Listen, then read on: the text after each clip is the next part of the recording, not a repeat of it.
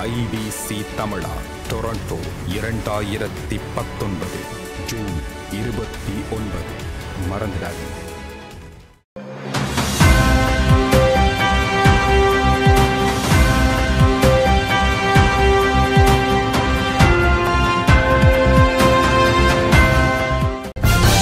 Sivamohan MP உரைத்த உண்மை. Easter தற்கொலை தாக்குதல் விசாரணைகளை துரிதப்படுத்துமாறு ஜனாதிபதி உத்தரவு. ஒரே மேடையில் ஹிஸ்புல்லா மற்றும் வியாழேந்திரன். பொங்கி எழுந்த நாடாளுமன்ற உறுப்பினர். அசாத் சாலிக்கு சவால் விடுக்கும் அமைச்சர் அப்துல் ஹலீம். ராஜபக்சவினருக்கு எதிரான கருத்து தயாசிரியை விமர்சிக்கும் பொதுஜன பெரமுன.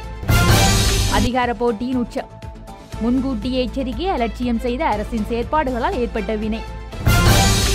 ரிஷாட் பதியுதனை காப்பாற்றும் நாடகம் அரங்கேற்றம். சுதந்திர கட்சியின் உறுப்பினர்கள் வேறு கட்சியில் பதவிகளை பெற்றால் ஒழுக்காற்று நடவடிக்கை.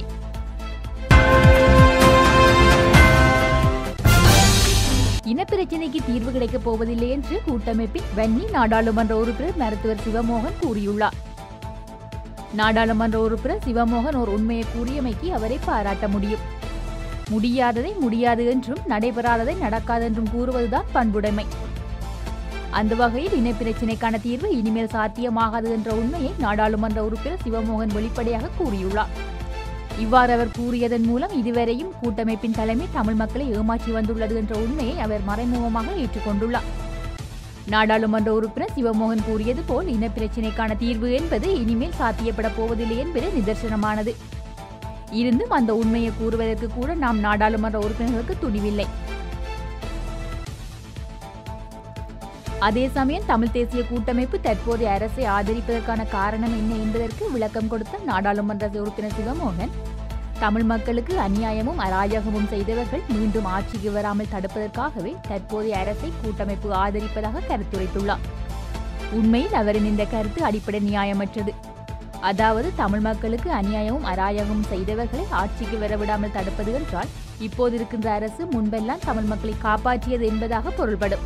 தவிர சிங்கள ஆட்சியாளர்கள் அனைவரும் தமிழ் மக்களின் விடயத்தில் பேரினவாத போக்குடனே செயற்பட்டுள்ளனர். இதற்கு இப்போதைய அரசும் விதிவிலக்கல்ல. நிலைமை இதுவாக இருக்கையில் தற்போதைய அரசுக்கான கூட்டமைப்பின் ஆதரவு என்பதற்கு பின்னணியில் மிகப்பெரிய சமாச்சாரங்கள் உள்ளன என்பது நாடாளுமன்ற உறுப்பினர் சிவமோகனுக்கு தெரியாமல் இருக்க நியாயமில்லை.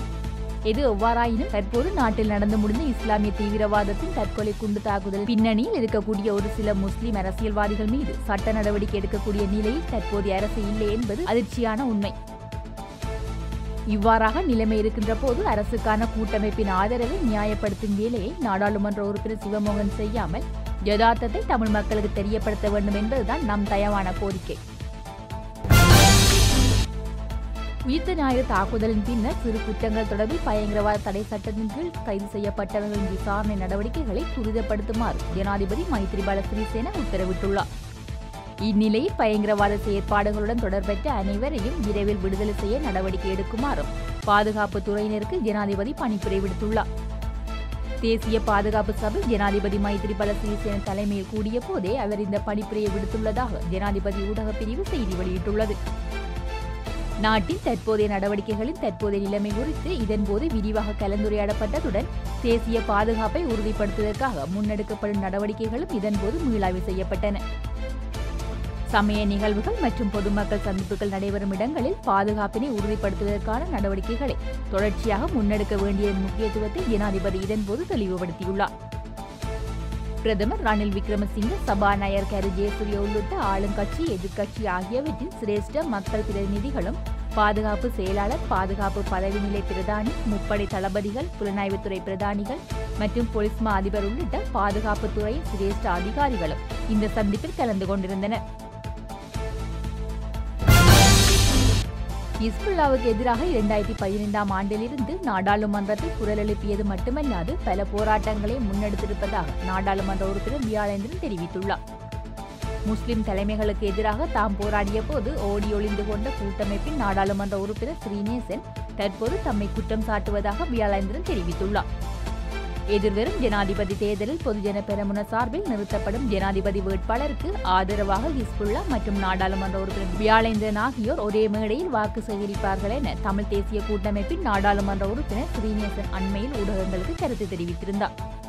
மேலும் ஹிஸ்புல்லாவிற்கு எதிராக பல முறைப்பாடுகளை பதிவு செய்துள்ளேன். இந்த நிலையில் மக்கள் மீது கொண்டுள்ள உறவை பொறுக்க முடியாமலே அவர் இவ்வாறான கருத்துக்களை வெளியிடுகின்றார் என்றும் அவர் தெரிவித்துள்ளார்.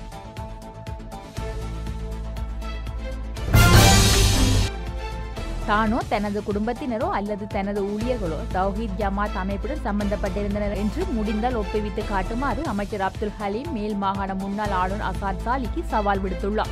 அமைச்சர் ஹலீம் நாடாளுமன்றத்தில் இன்று இதனை தெரிவித்துள்ளார். உயிர்த்த ஞாயிறு பயங்கரவாத தாக்குதல் சம்பந்தமாக விசாரணைகள் நடத்தும் நாடாளுமன்ற குழுவில் அசாத் சாலி வெளியிட்டிருந்த தகவல் தொடர்பில் அமைச்சர் ஹலீம் கருத்து வெளியிட்டுள்ளார். கண்டி மாவட்டத்தில் சிங்கள பௌத்த மக்களின் வாக்குகள் நமக்கு கிடைப்பதை தடுக்கவே அசாத் சாலி இந்த குற்றச்சாட்டை முன்வைத்துள்ளார். அசாத் சாலி ஹஜ் குழுவின் உறுப்பினராக இணைய சந்தர்ப்பம் வழங்குமாறு கோரினார். அதற்கு சந்தர்ப்பம் வழங்கவில்லை என்பதால் இப்படியான பொய்யான குற்றச்சாட்டை சுமத்தி வருகின்றார். அத்துடன் அசாத் சாலி கண்டி மாவட்டத்தில் தேர்தலில் போட்டியிட்ட போது அவருக்கும் எனக்கும் இடையே கருத்து முரண்பாடு ஏற்பட்டது. இதுவும் அவர் எனக்கு எதிரான குற்றச்சாட்டை சுமத்த காரணம். பல்லினங்களை மற்றும் பல மதங்களை கொண்ட கண்டி மாவட்டத்தில் ஹரிஸ்பத்துவ தொகுதியை அடிப்படையாக கொண்டு 3 மாகாண சபை தேர்தலிலும் 5 பொது தேர்தலில் வெற்றி பெற்ற என் மீது என் குடும்பத்தினர் மீது கடந்த 2015ஆம் ஆண்டிலிருந்து அடிப்படையற்ற குற்றச்சாட்டுகளை முன்வைத்து அசாத் சாலி தனது சேட்டை கழுவ முயற்சித்து வருகின்றார் எனவும் அமைச்சர் அப்துல் ஹலீம் தெரிவித்துள்ளார். ஸ்ரீலங்கா சுதந்திர கட்சியின் பொதுச் செயலாளரான நாடாளுமன்ற உறுப்பினர் தயாசிறி ஜெயசேகர ராஜபக்ஷவினர் சம்பந்தமாக கருத்து தெரிவித்தமை தொடர்பாக ஸ்ரீலங்கா பொதுஜன பெரமுன உட்பட கூட்டு எதிர்க்கட்சியின் கடும் விமர்சனங்களை முன்வைத்துள்ளனர். எதிர்வரும் ஜனாதிபதி தேர்தலில் ராஜபக்ஷ ஒருவர் போட்டியிட்டு ஜனாதிபதியாக தெரிவானார். அமைச்சரவை அமைச்சு பதவிகளில் 8 பதவிகள் ராஜபக்ஷ குடும்பத்தினருக்கு வழங்கப்பட வேண்டிய நிலை ஏற்படும். அடுத்து தெரிவாகும் ஜனாதிபதி நினைப்பது போல் அதிகாரம் இல்லை என்பதால் ராஜபக்ஷவினர் அதற்கு போட்டி போட முடியாது என்பதுடன் ஜனாதிபதி தேர்தலில் மைத்திரிபால சிறிசேன போட்டியிடுவதை தடுக்க முடியாது எனவும் கூறியிருந்தார். இந்த நிலையில் ஸ்ரீலங்கா பொதுஜன பெரமுனவினர் நடத்திய சில ஊடக சந்திப்புகளில் ஸ்ரீலங்கா சுதந்திர கட்சியின் பொதுச் செயலாளருக்கு எதிராக கடும் விமர்சனங்கள் முன்வைக்கப்பட்டன. பமுனு சாதியை சேர்ந்தவர் ஸ்ரீலங்கா சுதந்திர கட்சிக்கு வந்து கட்சியையும் அதன் தலைமையையும் அளித்து வருவதாக நாடாளுமன்ற உறுப்பினர் சி.வி. ரத்நாயக்க தெரிவித்துள்ளார். எமது தரப்பினரை கடுமையாக விமர்சித்துவிட்டு மீண்டும் எமது கட்சியுடன் பேச்சுவார்த்தை நடத்த அவசியமில்லை என கொழும்பில் நேற்று நடைபெற்ற செய்தியாளர் சந்திப்பில் ரத்நாயக்க தெரிவித்துள்ளார். அதிகார போட்டியின் காரணமாகவும் பொறுப்பற்ற செயற்பாடுகளினாலும் முன்கூட்டியே எச்சரிக்கை விடுத்தும் அடிப்படைவாதிகளின் தாக்குதலை அரசாங்கத்தினால் தவிர்க்க முடியவில்லை என எதிர்க்கட்சித் தலைவர் மஹிந்த ராஜபக்ஷ தெரிவித்துள்ளார். கொடிகாவத்த முல்லேரிய பிரதேசத்தில் இடம்பெற்ற நிகழ்வில் கலந்து கொண்டு உரையாற்றிய போதே அவர் இவ்வாறு தெரிவித்துள்ளார். அதிகார போட்டியின் காரணமாகவும் பொறுப்பற்ற செயற்பாடுகளினாலும் முன்கூட்டி எச்சரிக்கை விடுத்தும் அடிப்படைவாதிகளின் தாக்குதலை அரசாங்கத்தால் தவிர்க்க முடியவில்லை. 2 வருட காலத்திற்குள் 30 வருட கால யுத்தம் முடிவிற்கு கொண்டுவரப்பட்டு அனைத்து இனத்தவர்களும் சுதந்திரமாக வாழ முற்பட்டார்கள். மக்கள் மத்தியில் மீண்டும் சுதந்திரத்தை உருவாக்க ஆட்சி மாற்றம் ஏற்பட வேண்டும். நாட்டு மக்களின் முன்னேற்றத்துக்கு அரசாங்கம் முக்கியத்துவம் கொடுக்கவில்லையாயின் பிற நாட்டவர்களின் தேவைகளை நிறைவேற்ற பதவி வகிக்கின்றதா என்ற சந்தேகம் எழுகின்றது. பிரிதொரு நாட்டு நிறுவனத்தில் சம்பளம் பெறும் ஒருவர் சபாநாயகரின் செயலாளராக இவரது நோக்கங்களுக்காக செயற்படுகின்றார் என்பதை அரசாங்கம் தெளிவுபடுத்த வேண்டும். பிரதேச சபையும் மாநகர சபையுமே மக்களுடன் நேரடியாக தொடர்பு கொண்டுள்ளது. இன்று பொதுஜன பெரமுன கிராமிய மட்டத்தில் இருந்து பொதுமக்களுடன் தொடர்புகளை பேணி வருகின்றது. குறுகிய காலத்தில் பொதுஜன பெரமுன 2 பிரதான கட்சிகளுக்கும் சவால் விடுக்கும் வகையில் எழுச்சி பெற்றுள்ளமை விசேட அம்சமாகும். நாட்டின் அபிவிருத்தி தேவைகளுக்காகவே அரச முறை கடன்கள் பெறப்பட்டன. 30 வருட கால சிவில் யுத்தம் குறுகிய கால ஆட்சியில் முடிவிற்கு கொண்டுவரப்பட்டது. அத்துடன் மிக விரைவாக அபிவிருத்தி பணிகளும் முன்னெடுக்கப்பட்டன. தேசிய பொருளாதாரத்தை மேம்படுத்தும் நோக்கில் துறைமுகம் விமான நிலையம் நிர்மாணிக்கப்பட்டன. துறைமுக நகரத்தின் அபிவிருத்திக்கு நாம் நிதி செலவழிக்காமல் ஒப்பந்தங்களின் ஊடாக குறித்த நிறுவன அபிவிருத்தி பணிகளை முன்னெடுக்க தீர்மானிக்கப்பட்டது. அபிவிருத்திகளை தொடர்ந்து 50 ஏக்கர் நிலப்பரப்பு அந்நிறுவனங்களுக்கு மிகுதி எமது நாட்டுக்கு முழுத்துடையதாக இருந்தது. ஆனால் நட்பு அரசாங்கம் தற்போது 400 ஏக்கர் நிலப்பரப்பினை 99 வருடத்துக்கு குத்தகை வழங்கியுள்ளது. தேசிய வளங்கள் அனைத்தும் விட்டு அரசாங்கம் அரச நிர்வாகத்தை முன்னெடுத்து செல்கின்றது. பிற நாடுகளுடன் கைச்சாத்திடுகின்ற ஒப்பந்தங்களில் என்ன உள்ளடக்கப்பட்டுள்ளது என்பது கூட மறைக்கப்படுகின்றது. வெளிநாட்டு இராணுவத்தினரை கொண்டுவர ஒருபோதும் சாத்தியமற்றது. பட்டினியால் ஒரு குழந்தை உயிரிழந்த சம்பவம் வருத்தத்துக்குரியது. கடந்த அரசாங்கத்தில் இவ்வாறான சம்பவங்கள் எதுவும் இடம்பெறவில்லை. தற்போது நாட்டு மக்கள் பொருளாதார ரீதியில் பெரிதும் நெருக்கடிக்கு உள்ளாகியுள்ளார்கள் என்றும் கடந்த 4 வருடமும் அரசியல் பழிவாங்கல்கள் மாத்திரமே இடம்பெற்றது என்றும் அவர் தெரிவித்துள்ளார். பதவிகளிலிருந்து விலகிய முஸ்லிம் அமைச்சர்களில் இருவர் 15 நாட்கள் கடந்து செல்லும் முன்னர் மீண்டும் அமைச்சர்களாக பதவியேற்றுள்ளதாகவும் ஏனையோர் அடுத்த 30 நாட்களுக்குள் மீண்டும் அமைச்சர்களாக பதவியேற்பார்கள் எனவும் தேசிய சுதந்திர முன்னணியின் ஊடக பேச்சாளர் முகமது முசம்மில் தெரிவித்துள்ளார். பயங்கரவாதத்துக்கு உதவினார் என்ற கடுமையான குற்றச்சாட்டை எதிர்நோக்கியுள்ள ரிஷாட் பதியுதீனை காப்பாற்றும் நாடகத்தையே இவர்கள் அரங்கேற்றி வருகின்றனர் என்பது இதன் மூலம் உறுதியாகியுள்ளது எனவும் அவர் தெரிவித்துள்ளார். ஹபீர் ஹாசிம், அப்துல் ஹலீம் ஆகிய ஐக்கிய தேசிய கட்சியின் முன்னாள் அமைச்சர்கள் மீண்டும் பதவியேற்றுள்ளனர். அதேபோல் முஸ்லிம் காங்கிரசின் ரவுஃப் ஹக்கீம் உட்பட்ட அந்த கட்சியின் முன்னாள் அமைச்சர்கள் மீண்டும் பதவியேற்பார்கள். முன்னாள் அமைச்சர் ரிஷாட் பதியுதீனும் எமது கட்சியின் தீர்மானத்துக்கு மீண்டும் பதவியேற்பார். 30 நாட்களுக்கு பின்னர் நாங்கள் பதவி விலகி நியாயமான விசாரணை நடத்தும் வரை காத்திருந்தோம். எங்கே எமக்கு எதிரான குற்றச்சாட்டுகள், எமக்கு எதிராக வழக்கு தாக்கல் செய்யப்பட்டதா என கூறி ரிஷாட் பதியுதீன் அமைச்சர் பதவியை ஏற்று நாடகத்தை முடித்து வைப்பார் எனவும் முசம்மில் தெரிவித்துள்ளார். ஸ்ரீலங்கா சுதந்திர கட்சியின் உறுப்பினர்கள் வேறு கட்சி அல்லது கூட்டணியில் அமைப்பாளர் பதவிகளை பெற்றுக்கொண்டால் அவர்களுக்கு எதிராக ஒழுக்காற்று நடவடிக்கை எடுக்கப்படும் என ஐக்கிய மக்கள் சுதந்திர முன்னணியின் பொதுச் செயலாளரான நாடாளுமன்ற உறுப்பினர் மஹிந்த அமரவீர தெரிவித்துள்ளார். கொழும்பில் நேற்று நடைபெற்ற செய்தியாளர் சந்திப்பில் அவர் இதனை தெரிவித்துள்ளார்.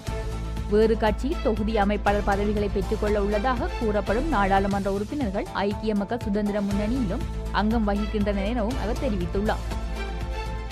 அரசாங்கத்துடன் இணைந்து செயற்பட்டு வரும் ஸ்ரீலங்கா சுதந்திர கட்சியின் நாடாளுமன்ற உறுப்பினர்களான விஜித் விஜயமுனிசோய்சா, பிரியசேன கமகே உட்பட 5 பேர் ஐக்கிய தேசிய கட்சியின் தொகுதி அமைப்பாளராக நியமிக்கப்பட உள்ளனர்.